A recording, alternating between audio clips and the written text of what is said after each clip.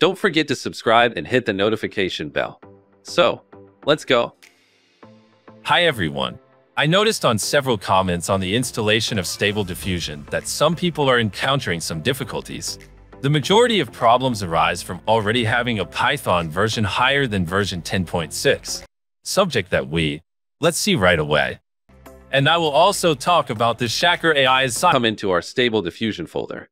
Wherever you went ahead and set that up, and you're going to double-click on file that named webuser.bat, or rename it run.bat. That is going to start up the command. Prompt it's going to take a few seconds going to launch the WebUI.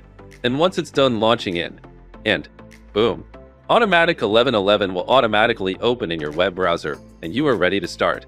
This has been the installation of Stable Diffusion on PC as well as Automatic1111 on Windows 10 and 11. And now, let's go to practice with models on our collaboration website, shakker.ai. So, there are several. Then all you have to do is to click it, and click download once the page loads. I put all the 3 model in the MunKaw model folder. And I also download Dreamshaper XL. It's a big model that I like.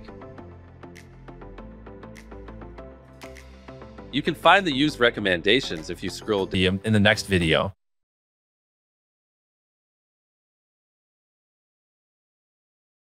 Don't forget to subscribe and hit the notification bell. So, keep in touch.